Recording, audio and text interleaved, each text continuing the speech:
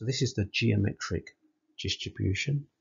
So just like all our other distributions, x is our random variable, which is geometrically distributed, and the only parameter is p, and p stands for the probability of success. Probability of success. Okay, now it differs from the binomial distribution in that there's not a fixed number of trials. We stop when success occurs. Yeah, so it may be actually that we want success to occur on the second trial, the third trial, the fifth trial. Okay, so for example, here's an example question we might get. A fair die is rolled. Okay, what we want to know is what is the probability of obtaining a 4 on the fifth roll. Okay, now this is actually the type of thing you could have got at GCSE. So what does that mean? Well, the probability of getting a 4 is 1/6 if this is a fair die, and the probability of not getting a 4 is going to be 5/6. So what do we want to happen? Well, we want to fail. We don't want to get a 4 on the first roll, the second roll, the third roll, the fourth roll, or even the fifth roll, but we do want to get a 6 on the, or we do want to get a 4 on the sixth roll. So that can be just written as 5/6 to the power too many 5 is up. 5/6 is 1, 2, 3, 4. Right, let's take one of these out. I've got too many. Like that. Yeah, so we want to fail 4 times, but we want to succeed once, and that will give us the answer. So I'm guessing we could work that out on a calculator. So that would be 5/6, and we want to do that to the power of 4, and then we want to times that by 1/6 and get a big fraction. So to 3 significant figures, actually, because it's a distribution question, 4 decimal places, 0.803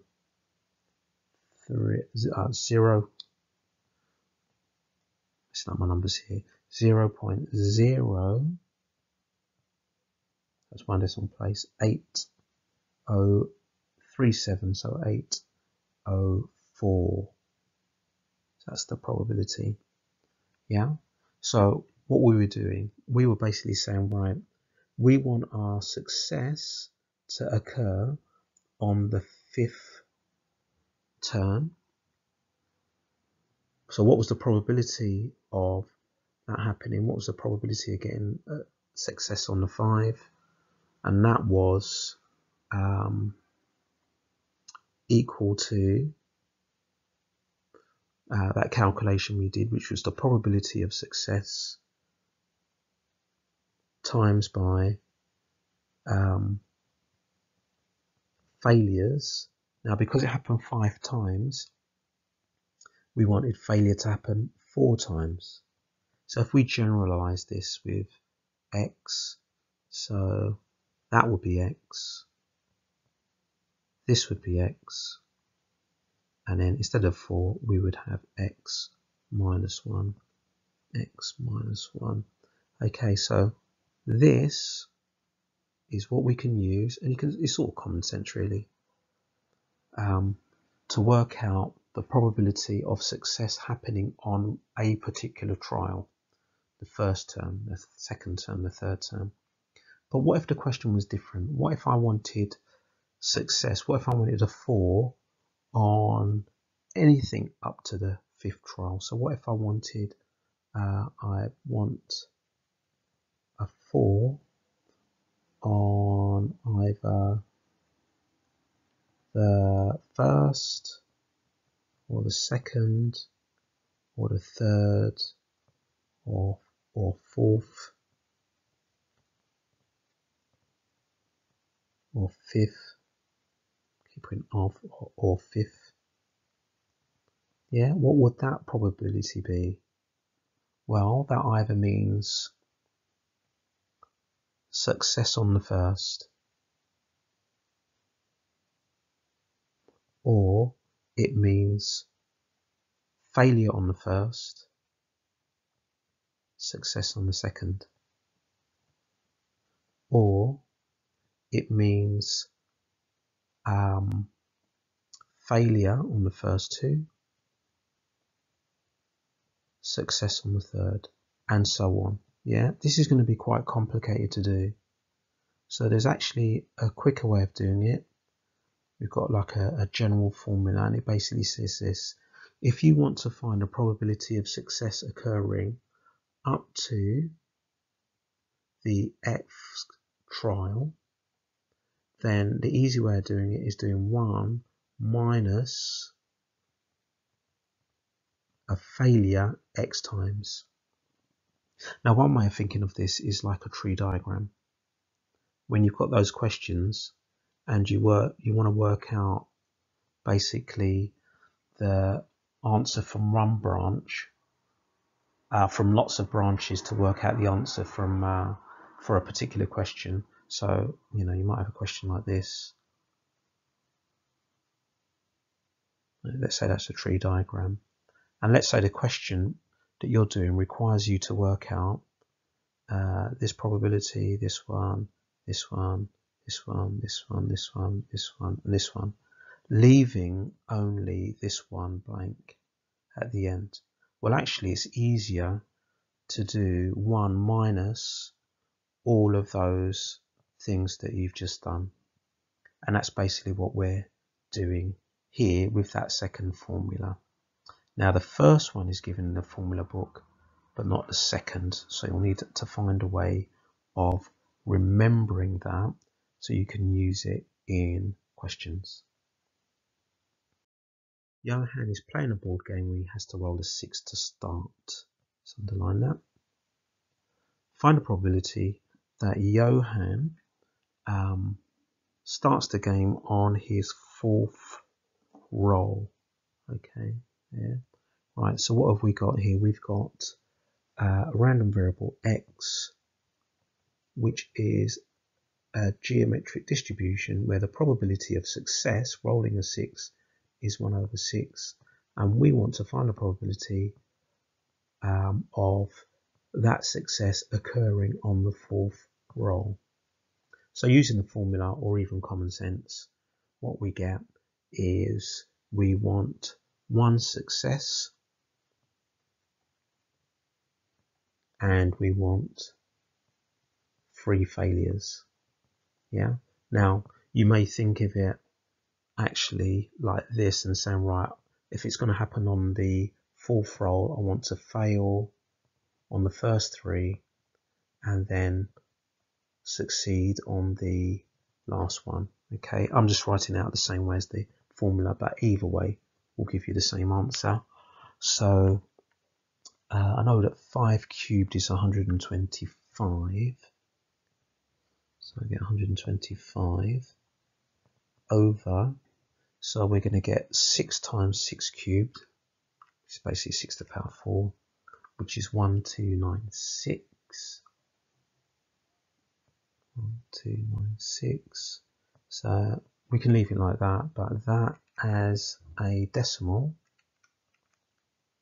is going to give me 0.0964.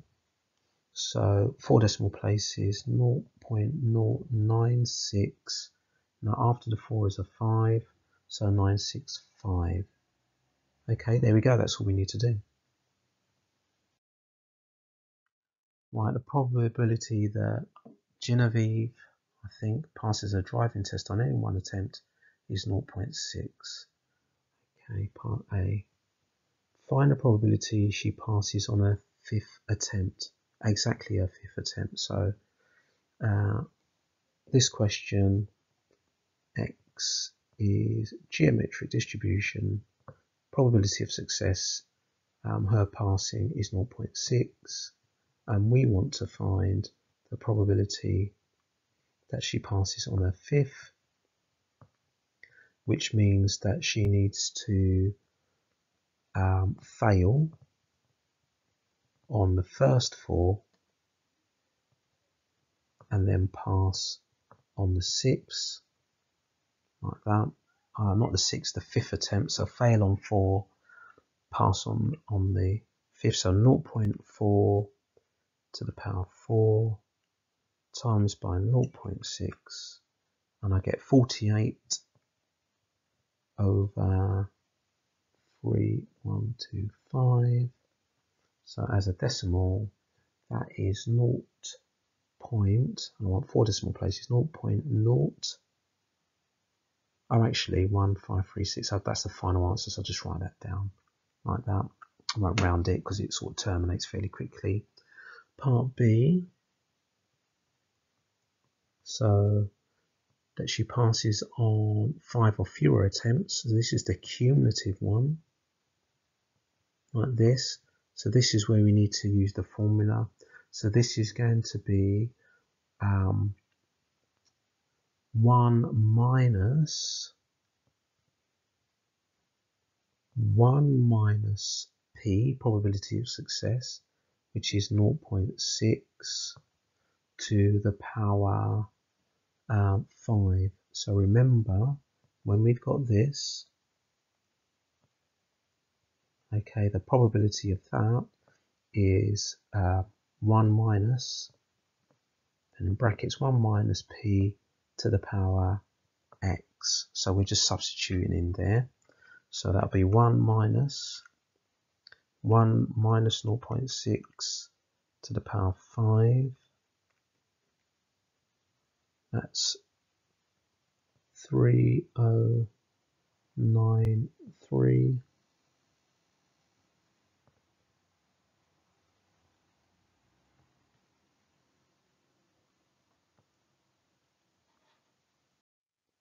over 3125, and if we press our SD button, we get 0.98976. Again, it terminates fairly quickly, so I'm just going to write all the decimal places down.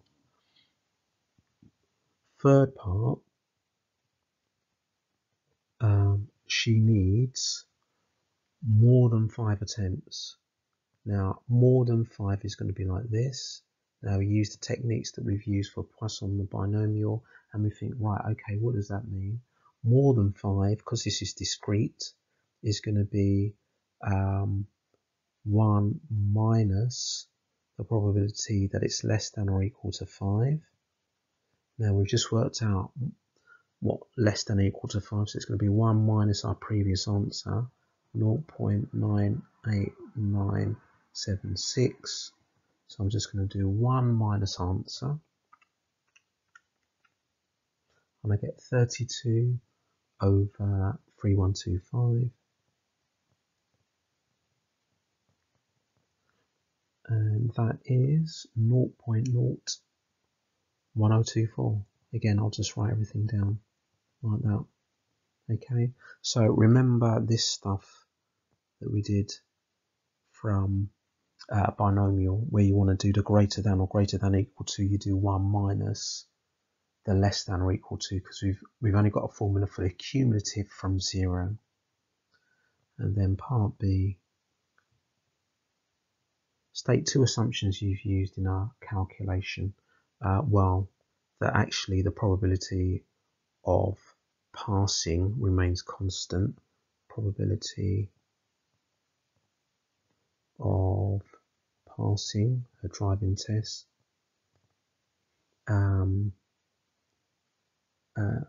remains at 0.6. Okay. Also that they're independent, the probability of passing is independent.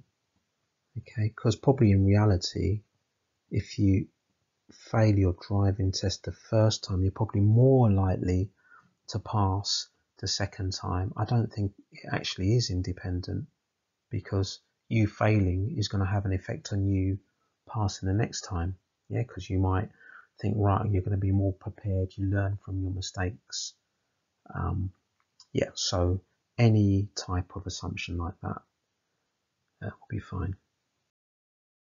Right, you should now be able to do exercise 3A on pages 45 to 47 of the textbook. I'm just going to write the formula here so you've got them. So probability of getting success on a particular trial, and that's going to be, you want 1 pass or success and failure x minus 1 times the probability and success occurring up to the x trial is 1 minus the failure probability happening x times.